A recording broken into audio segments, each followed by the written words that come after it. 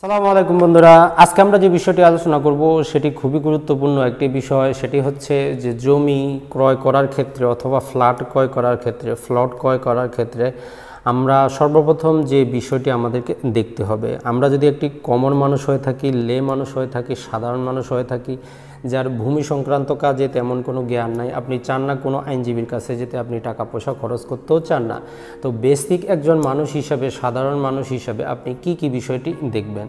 তো যে কোনো ভূমি যখন আপনি ক্রয় করবেন, সর্বপ্রথমে হচ্ছে আপনাকে যেটি দেখতে হবে সেটি হচ্ছে আপনি যে জায়গাটি ক্রয় করতেছেন সে জায়গাটি ম্যাপ হিসাবে ওই জায়গা কিনা। যে কোনো জায়গা যখন আপনি পছন্দ করবেন, স্থানীয় যে আমিন আছে তাদেরকে ফোন দিয়ে স্বল্প কিছু টাকার বিনিময়ে আপনি জায়গাটি মেপে এবং যে বিক্রেতা যে দাগ নাম্বার বলতেছে সেই দাগের ওই জমি কিনা এতটুকু আপনি অবশ্যই কনফার্ম হতে হবে।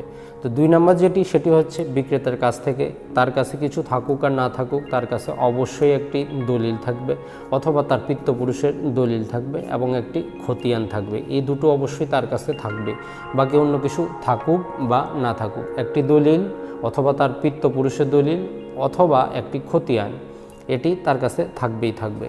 তো আপনি যেহেতু একজন কমন মানুষ, সাধারণ মানুষ, আপনার এত কিছু জানার প্রয়োজন নেই। আপনি সোজাসুজি চলে যাবেন আপনার ইউনিয়ন যে ভূমি অফিস, যেটাকে আমরা তহসিল অফিস বলে থাকি, সেখানে গিয়ে যে খতিয়ান নাম্বারটি আছে সেটি দিবেন। দেওয়ার পরে তহসিলদার আপনাকে বলে দিবে সেই খতিয়ানে সর্বমোট বর্তমান জমির পরিমাণ কতটুকু আছে, কোনো খাজনা বাকি আছে কিনা, জমিটি কোনো অর্পিত কিনা, জমিটি কোনো সরকারি সংস্থার কিনা, জমিটি খাস কিনা, জমিটি যত প্রকারে সরকারি কোনো স্বার্থ জড়িত আছে কিনা, জাস্ট এই জায়গা থেকে আপনারা জানতে পারবেন।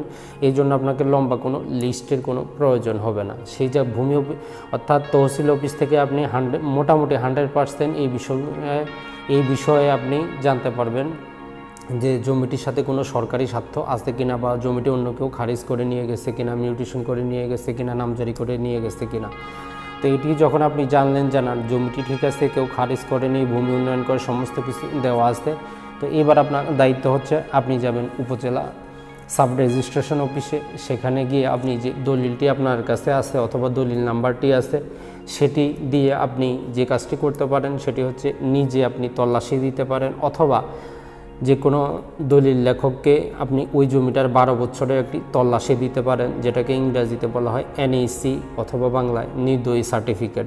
অর্থাৎ গত 12 বছরে জমিটা কার কাছে লেনদেন হলো, কারো কাছে সে বায়না করছে কিনা, কাউকে সে এটি ওসিয়ত করছে কিনা, কারোর সাথে সে ব্যাংক লোন নিচ্ছে কিনা, এই সমস্ত বিষয় ওই সার্টিফিকেট থেকে পেয়ে যাবেন। তো এই জন্য আপনার তেমন কিছু করার প্রয়োজন নেই, আপনি জাস্ট ভূমি অফিসে গেলেন, সেখান থেকে আপনি বিস্তারিত তথ্য পেলেন। উপজেলা সাব রেজিস্ট্রেশন অফিসে গিয়ে আপনি 12 বছরের তল্লাশি দিবেন, এর জন্য তেমন কিন্তু টাকা খরচ হয় না। সেই জন্য মোটামুটি আপনার প্রথম বছর হচ্ছে আপনার 20 টাকা, বাকি বছর হচ্ছে আপনার 15 টাকা, এই হিসাবে। আর সামান্য কিছু ফি আপনি যদি নিজে করেন, আর দলিল লেখক হলে উনি ওনার কমিশনটা রেখে দিবেন।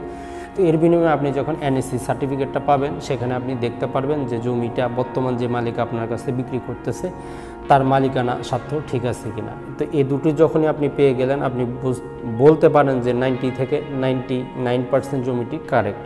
আর যদি আপনার এলাকায় জায়গাটি অধিগ্রহণকৃত হয়ে থাকে, অর্থাৎ আপনার এলাকায় যদি কোনো সরকারি অধিগ্রহণের কোনো নোটিশ, মাইকিং এ সমস্ত কিছু হয়ে থাকে, তো এই জন্য যদি আপনি চান এক্সট্রা কিছু প্রিকশন নেওয়ার জন্য, জাস্ট যে খতিয়ান নাম্বারটি আছে সেই খতিয়ান নাম্বারটি নিয়ে আপনি জেলা প্রশাসকের কার্যালয় এলএ শাখা আছে, ভূমি অধিগ্রহণ এলএ শাখা, সেখানে খতিয়ান নাম্বারটি দিলে তারা বলতে পারবে যে জমিটি অধিগ্রহণ করা হয়েছে কিনা, যদি করা হয়ে থাকে ওই দাগ থেকে কতটুকু করা হয়েছে।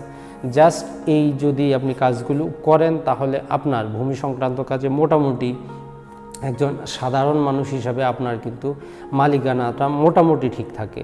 অর্থাৎ জমিতে যদি কোনো কেস না থাকে, পূর্ববর্তী কোনো ঝামেলা না থাকে, তাহলে এই যে বেসিক যে জিনিসটি বললাম সেটির মাধ্যমে আপনি মোটামুটি 100% কার্যকরী উপায়ে আপনি বিশুদ্ধ নির্ভেজাল জমি কিন্তু ক্রয় করতে পারেন।